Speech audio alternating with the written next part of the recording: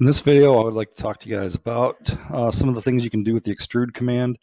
For the most part, I'm sure you guys have used extrude in NX, but maybe some people coming from another CAD software package like Inventor or SolidWorks, you may not know all the little things that you can do with the extrude command in NX, and maybe I'll give you a few little tricks that you didn't know were possible. So I'm going to start out with just doing some basic extrude stuff with a simple sketch, and we'll go back to doing something a little more complicated in a little bit. So anytime you go into the extrude command, you have options as far as what you're selecting.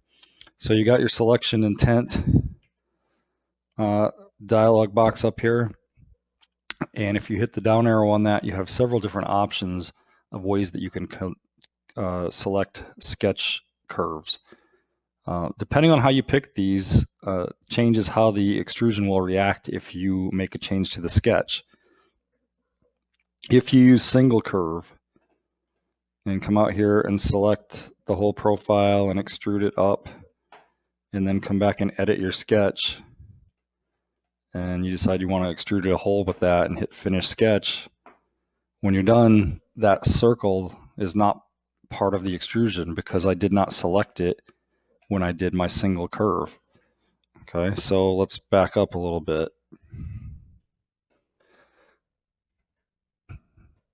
Let's change that to feature curves.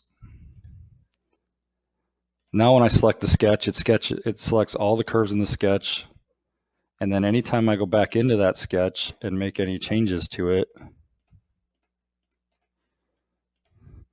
it automatically adds those curves to the curves that control the extrusion.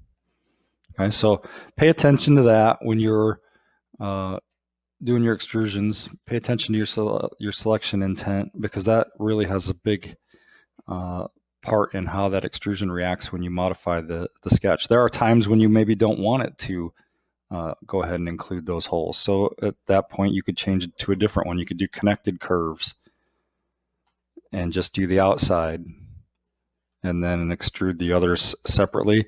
The connected curves one will update if I went and changed the outer profile. So let's say I put a notch in here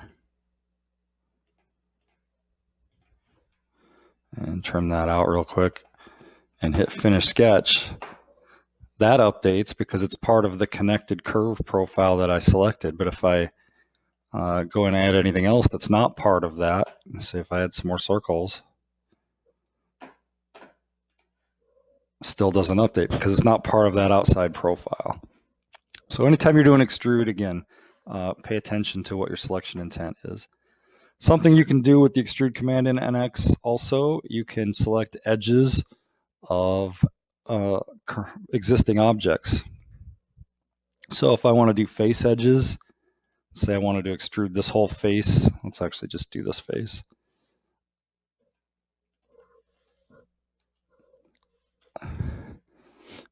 So I can extrude that face. It just goes ahead and it selects all the edges of that as a defining string for my sketch, and then I can create that extrusion.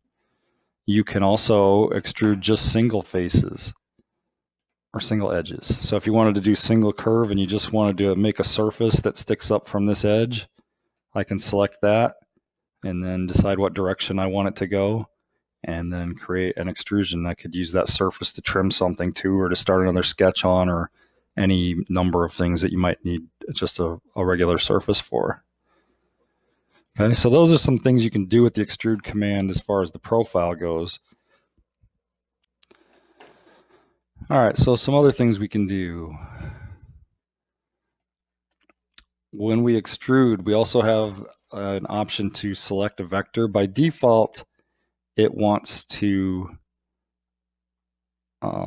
use the direction that is perpendicular to the sketch plane or to the set of curves. Sometimes if you're extruding things that are not planar objects, if you're doing something that's a three-dimensional curve, it'll kind of decide what direction it thinks you want. So you have an option, though, to define the extrude direction. So let's say I want to extrude this at a 40-degree angle. I have a datum axis here that I'm going to use.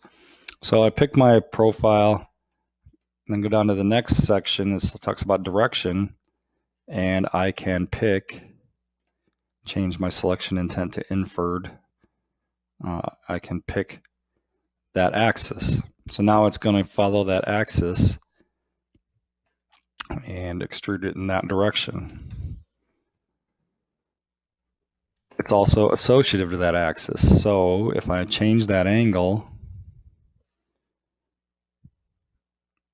let's call it 30 degrees, and hit OK. Now you can see the axis has changed and my extrusion has a much sharper angle on it now because it's associative to that datum axis.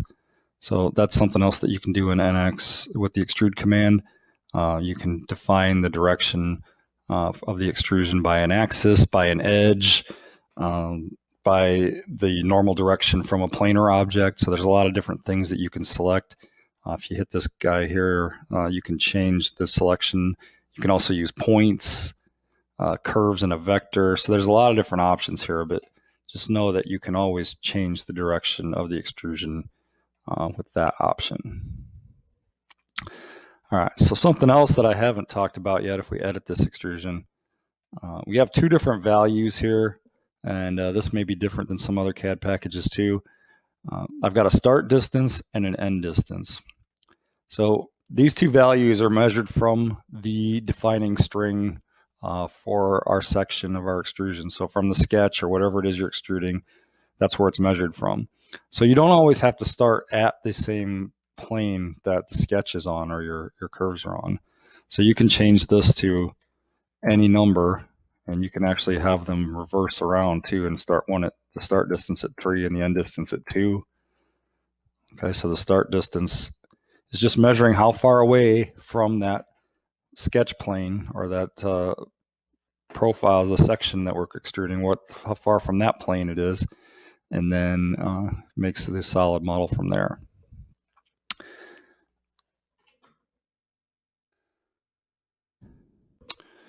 All right, a couple more options in the limits part of the extrude command. So we can also do what's called symmetrical extrusion, which is every CAD program seems to have this. NX maybe measures it a little differently. So the distance is going to be measured in both directions from your profile. So this object is actually 4 inches tall. So it measures it 2 in each direction. So that's something you have to be aware of, also coming from another CAD package that measures that as the total height. So keep that in mind.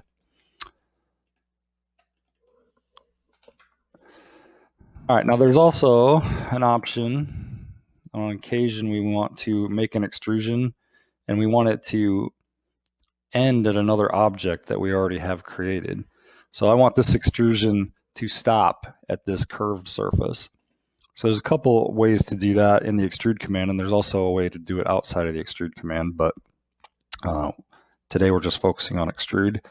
So I have one option here called until next, and this is going to find the next object that it passes through and trim it to that. So you can see right now it's got a nice curved top to it that matches that other surface. I can use until selected, which means that I just pick where I want it to trim it to. So it's the same concept, except now I can have it pass through other objects. It doesn't go just until the first one that it runs into. I can select which one I want. So if I had more things on the screen and it was passing through some of them, I could pick the surface that I wanted to trim it to. The third option is until extended. So let me change something here and show you what the difference is. So let's say that whatever this is doesn't actually pass through or pass over my extrude profile. Okay, so if I try to do until next, it doesn't find anything. It's got an error down here. It's because it doesn't pass through anything. If I try to do until selected and pick this surface, it's going to give me the same error. It says it's unable to trim because it doesn't physically pass through it.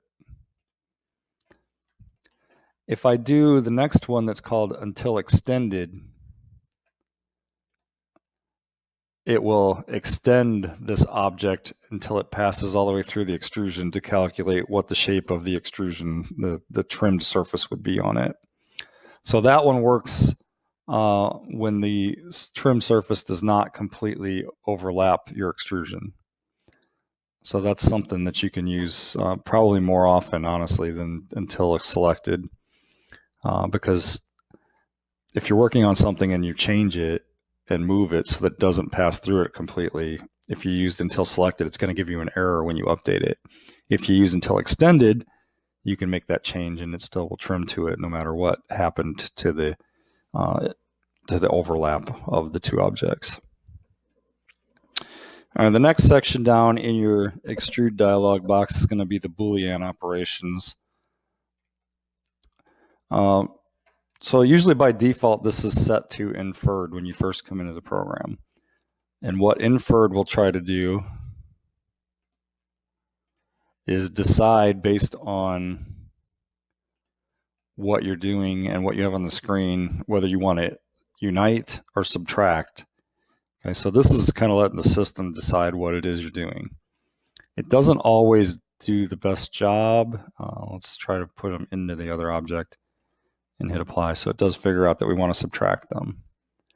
And then when you go to edit that extrusion, it shows up as a subtract.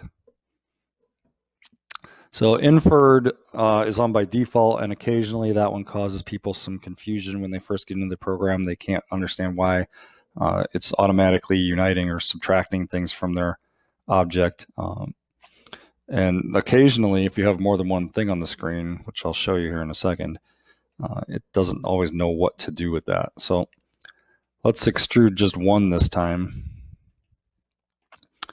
and have it on, we're going to put it on none. When you have it on none, it just creates it. So it doesn't unite it or subtract it from anything. It just makes a separate solid object that's all on its own. So I'm going to hit apply. Now if I come back and do inferred on this one, what it's going to do is try and decide which body you want to unite it or subtract it to, or it will just create it. So if I don't select anything and hit apply, it just creates it. So it's set to none. If when I extrude it and it's set to inferred, I come down here and select body,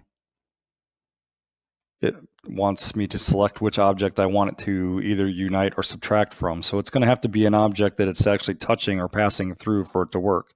If I select this guy, it's going to give me an error. If I select this one and hit apply, you can see it just united it.